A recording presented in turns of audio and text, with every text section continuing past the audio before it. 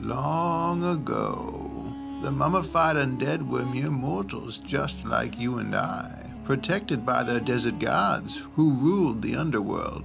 For generations they prospered, as the link between their world and the underworld remained strong. When the Havoc gods came to power during the Great War, that link was irreparably damaged, and as a result, their people could no longer pass to the afterlife. Cursed to live a false life, crops wilted, their bodies decayed, and eventually, some began to lose their way. Some even saw their undeath as a gift. Even after the Havoc gods were defeated, civil war ravaged the lands. Until one day, when a powerful sorceress came from the north, claiming she could reforge the link to the underworld and free them from their curse. Most were eager to finally pass on, but some did not want the link to be repaired. Instead, they plotted and schemed to ally with the Havoc gods and claim the desert kingdoms for themselves. Lord Zari'ki was one of those schemers. One foul evening, secluded in nearby hills, he used his dark magic to open up a demonic fissure. Sensing the disturbance, Priestess Karo-Kheta came to investigate. What is the meaning of this? Dark magic?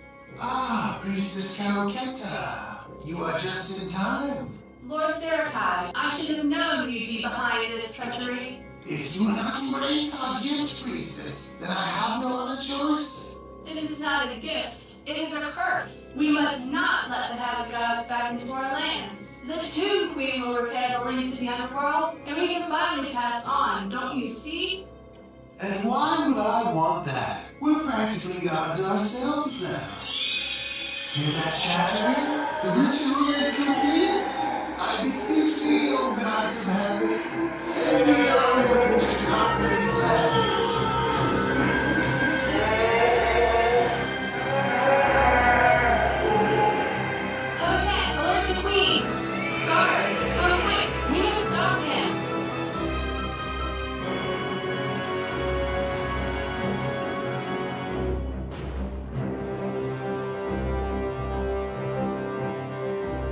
Today we're going to be playing some Age of Fantasy by OnePageRules. If you aren't aware, the rules for this game are almost completely identical to Grimdark Future, so if you're familiar with that game, you already know how to play this game.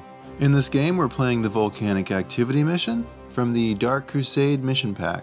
In Volcanic Activity, the players roll off and then alternate placing 6 volcano markers anywhere on the table over 12 inches away from each other and the table's edge. There's a Toxic Fumes rule. Units with the flying rule must take a dangerous terrain test when flying over enemies and obstacles. We weren't quite sure what they meant by obstacles, so we pretty much just ignored this rule.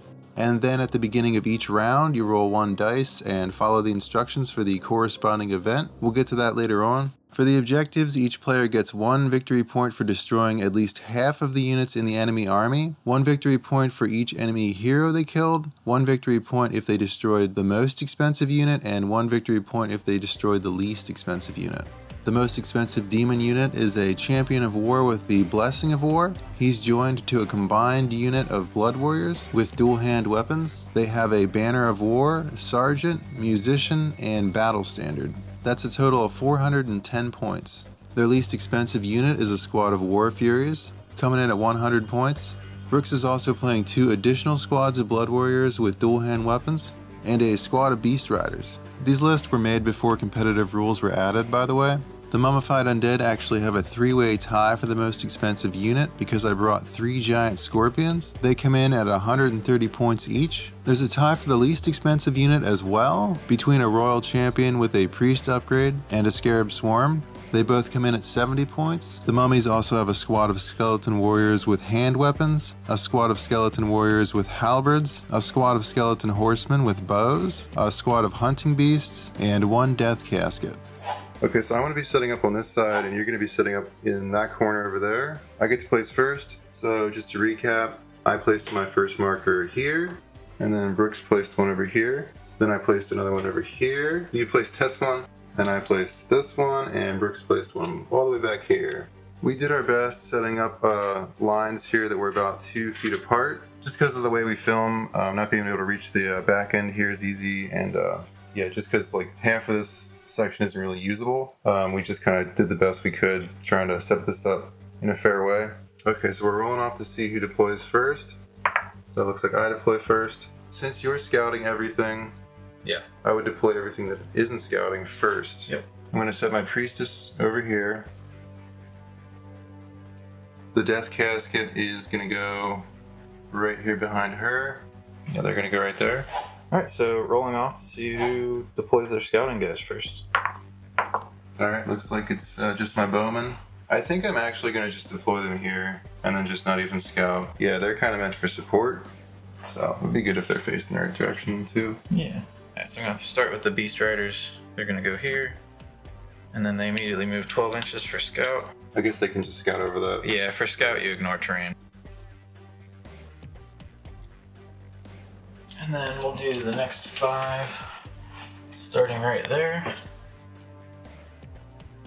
And then the last squad. And then the evil Lord Zari'ki is just gonna stand in the back here and just watch the battle.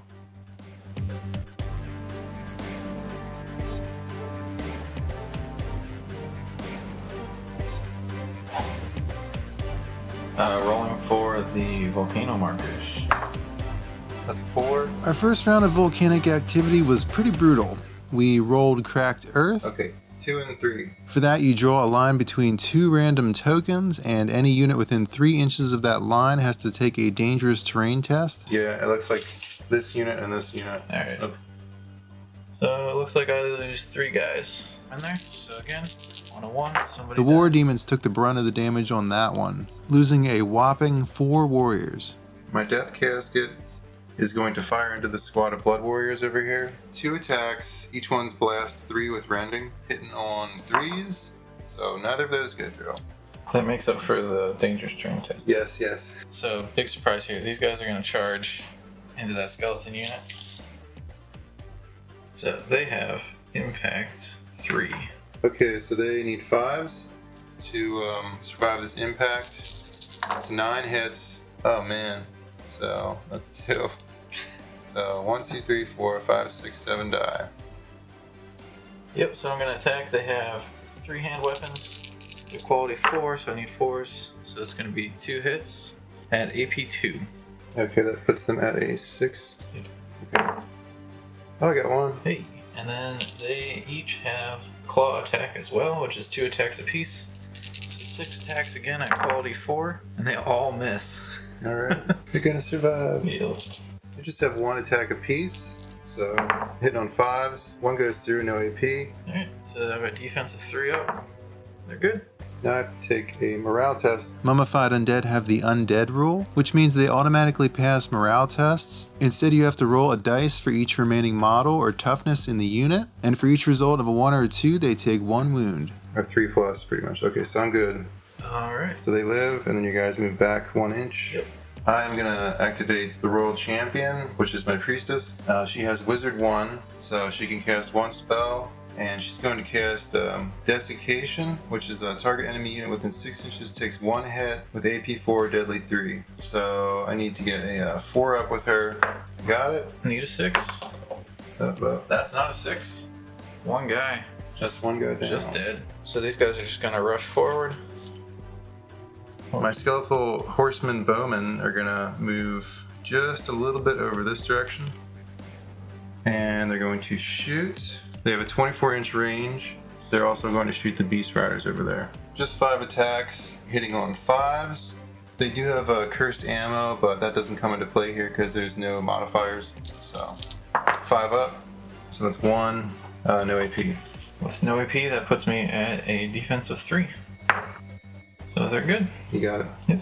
So we realized that Brooks forgot to use his Furious, which I think all these guys have Furious. Yeah, the entire army has Furious, which gives me an additional 1 attack on a melee weapon of my choice. So we'll do it on their hand weapons. I need a 4. So that's 2 more hits at AP 2. You would have had 3 guys. So 2 more hits at AP 2. AP 2, okay, so that would have been a 6 up. Okay, so yeah, that would have killed the unit.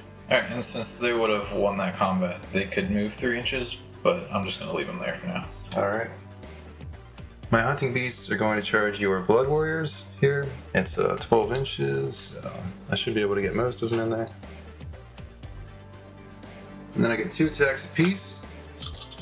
Quality 4.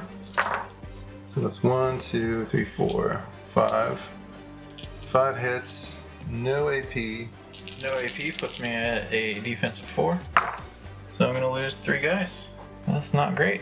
So we got 2 attacks, hitting on 4s. They both miss. So I need a 4-up. And that's not a 4-up, so he just routes. Yep. Alright, I'm just gonna move them up 3 inches then, since they won combat. So they're actually just going to move up 6 inches. They've took casualties, so they're cautious now. Alright, my skeletons are just going to... I'm just gonna move these guys up here. Alright. We're just trying to get into combat here. The demons poured out of the fissure, but were met with equal force. As demons descended from the sky, Karo-Kheta gestured towards the sands, as if unveiling the mighty pincers clawing their way up through the earth. Great score by. Aid us in this battle. So we both have ambush models. We gotta roll up to see who starts deploying first. Looks like you get to deploy first. Alright. So I'm just gonna deploy my War Furies right at 9 inches back here. Giant Scorpion 1 of 3. Giant Scorpion 2 is gonna go here. Giant Scorpion 3 here. I think my Scarab Swarms are just gonna go right here. For the second volcanic activity, we got Magma Flow, which affects units within 6 inches of D3 random volcanoes. We got a 1 for the D3 and then rolled a 2 for the token number. Which means it's this unit, this one, and this one. So I'm gonna roll for that now. Best case scenario for me. Yeah, pretty much. The undead ended up losing 2 skeleton warriors and their Scarab Swarms took 2 damage. Not too painful. They're really mad that one of the guys died last time, so they're gonna go ahead and just charge here. No. So that's gonna be an impact 6. Not the priestess. So I need a 4 up. 1, 2, 3, 4. So she does have 1 health left. Alright. Yep, so I'm gonna swing with their hand weapons first because they have more AP than the claws. So they're gonna get 4 attacks, 1 naturally and +1 for charging. So that's gonna be 3 hits at AP 4. I'm sorry, AP 2. Okay, that still puts me at a 6 up. 2 6s. The front lines are no place for a priestess. I must retreat. Alright, so they're just gonna slide on backwards. Alright, my hunting beasts are going to charge into your squad here. 2 attacks apiece, hitting on 4s. So 1, 2, 3, 4, 5. No AP yet. I need 4 ups.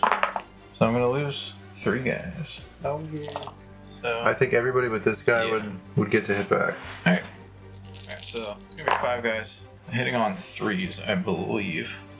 So 3 hits at AP 2. So that's 3 dead. So the champion's gonna attack with his flame spear. It's gonna be 2 at AP 4. It's a 6 up again. Oh, you got them. Alright. They did their job. They served their purpose. I'm gonna have the Blood Warriors charge into your Cascade of Souls. No, not the souls. So yeah, 4 guys attacking, they get 3 attacks apiece. They need 4s. So that's a terrible roll. I only got 2. Oh wow, that is a good roll. Okay, so it's 5 up for the casket, and with AP2 that puts it at a 6 up.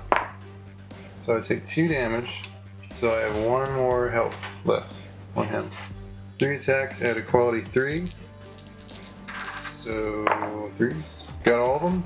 And then I have a defense of 4 up. So I made 1, so I lose 2. We'd be tie then. Yep, we tie for combat. Alright, so no morale test. Yep. My giant scorpion here is going to charge in. It's going to attack your blood warriors. Okay, so the great scorpion, which is what it is, has a pincer attack, 3 attacks. He needs a 4 up, so he gets 1, and that's 2 AP. So that should 2 AP puts me at 6 up.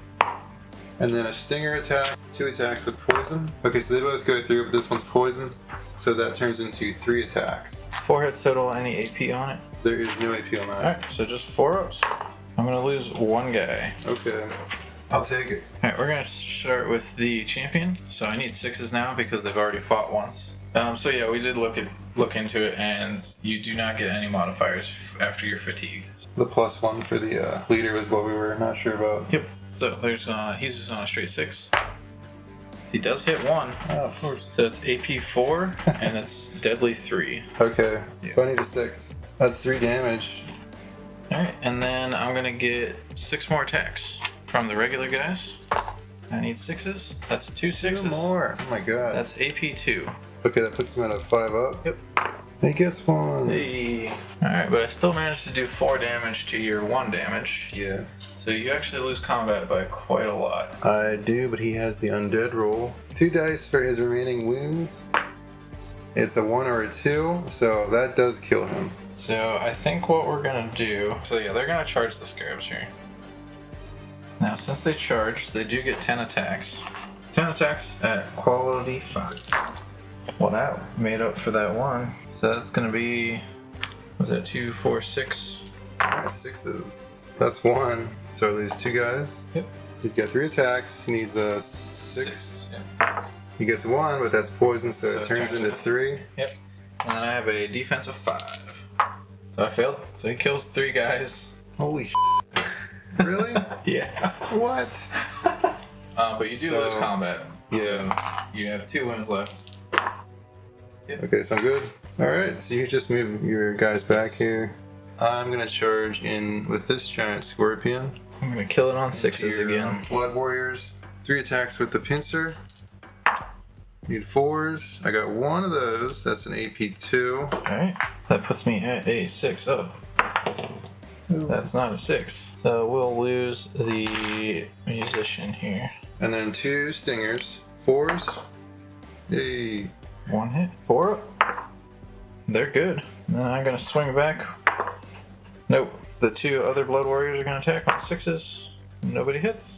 Okay, with Brooks' battle standard, he counts as dealing 1 damage, so we tied.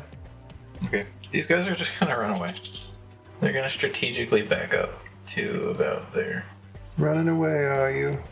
My last giant scorpion is going to charge. He's going to loop around here and charge from this side into this unit. And then he's got 3 attacks, hitting on 4s, minus 2 AP.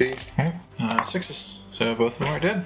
And he is going to consolidate 3 inches that way. The scarab swarm, that's gonna rush that direction. The horsemen are going to move up 6 inches, right on top of that volcanic vent. And they are going to fire 1 attack apiece, hitting on 5s. Alright. It's a lot better. No AP. Yep. So then I have a quality 4. I'm gonna lose one guy. We'll take the banner out. Okay, so they would have to take a morale test. Yep, so now they have to take them I out. don't think we forgot that. No, I'm pretty sure we're done there. So they're good. Alright.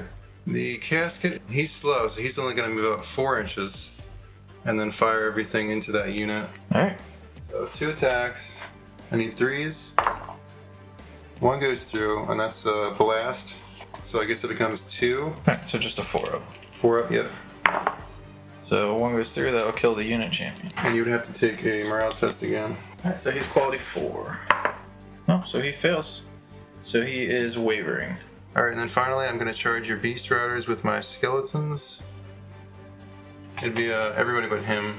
He should be able to attack too. Yeah. So I get 7 attacks, hitting on 5s. So that's 4 go through. And then No AP. Alright, so I'm defense 3 up. So 1 goes through.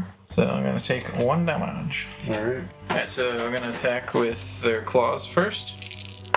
I need 6s, so nothing. And then the hand weapons. And again, I need 6s, nothing. And since you lost combat, you would take a morale test. Yep. Quality 4. They're good. The mummified hordes pushed back against the attacking demons, breaking their lines and battering their forces. Victory was in sight. Start around 3. I'm rolling for the volcanic activity. 6. We haven't had that yet. For round 3, we got Sky High Eruption. For this one, we took turns picking a volcano and rolling for it. Do you want to roll off to see who goes first? Or does it say? You can go first, that's fine. Alright. On a 4-up, the player rolling places a marker within 12 inches of the volcano. Then the opponent has the option to roll, and on a 4-up, they may move the marker up to 6 inches in any direction. Then units within 3 inches of that marker take a dangerous terrain test. 4. That so one's nothing good. happens. Nope. 4 up. Didn't get it. And then I'll roll for that one yet. Number 3. That's a 6. So you get it. So you can place a marker. Well, I'm obviously going to put it as close as possible to this guy. Yeah. And then on a 4-up, I get to move it 6 inches. Which I don't. So that would go off. And it's anyone within 3, which is definitely him. Okay. And then he's going to take a dangerous terrain test, so I need not a 1. So he's good. Whole lot of work for a whole lot of nothing. And yeah, it is. The one in the back corner, I mean, we can roll. It doesn't go off. This one ended up being kind of a dud, but it definitely does have potential to do a lot of damage. At least we got to try all of them. Yeah, we've gotten 1 of each.